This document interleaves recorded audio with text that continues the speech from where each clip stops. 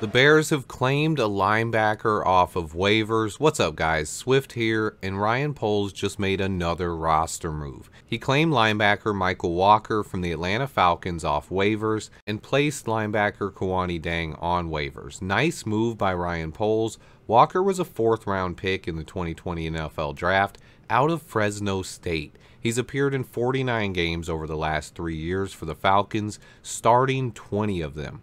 I haven't dug into his tape yet. He had his best season last year, starting 12 games and playing in 16 total. He had 107 tackles, 4 tackles for loss, 6 pass deflections, and 2 interceptions. He also had a pick 6 in 2021 when he started only 2 games.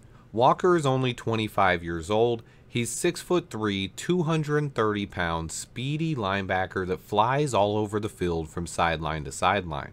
He had an 8.13 relative athletic score and ran a 4.65 40. He's a smart, instinctive linebacker who excels in coverage and making plays from sideline to sideline.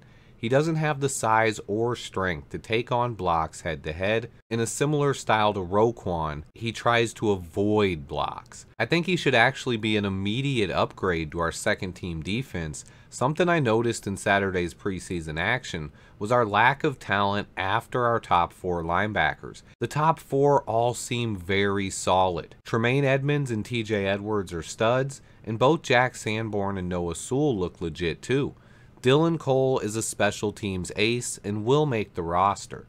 But after that, it's a big question mark, and I talked about it a few times this weekend. I could see another move at linebacker coming.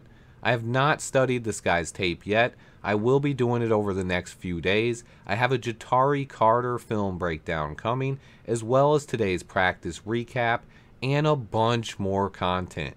Stay tuned for more pancakes. Please hit that like button for me, and until next time, bear down.